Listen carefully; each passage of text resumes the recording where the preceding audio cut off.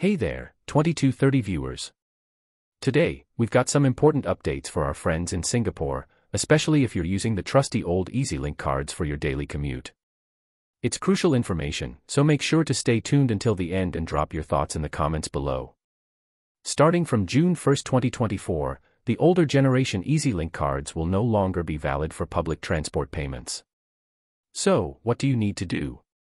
Well, don't worry, we've got you covered with all the details. First things first, check if your EZ-Link card needs an upgrade.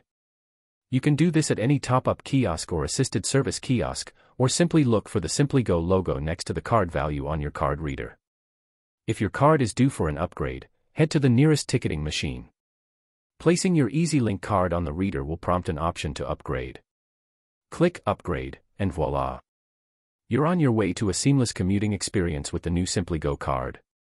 If you're feeling fancy and want a brand new SimplyGo card, you can grab one at any SimplyGo ticket office located at selected MRT stations and bus interchanges.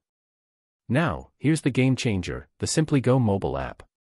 To get the full SimplyGo experience, make sure to download the app. It's not just about tapping in and out anymore, the app lets you track your transactions and keeps you updated on your balance. Plus, if you turn on push notifications, you'll get alerts when your balance drops below 4 Singapore dollars. How cool is that? But wait, there's more. If you're tired of the hassle of topping up your cards regularly, you can switch to using your contactless bank card for public transport.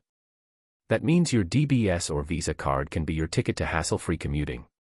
Just head to any Assisted Service Kiosk or Top-Up Kiosk, follow the simple steps, and voila, your bank card is now your ticket to buses and trains. Now, here's a quick tip, for those of you going the SimplyGo EZ-Link card route, remember, it's not wallet-friendly.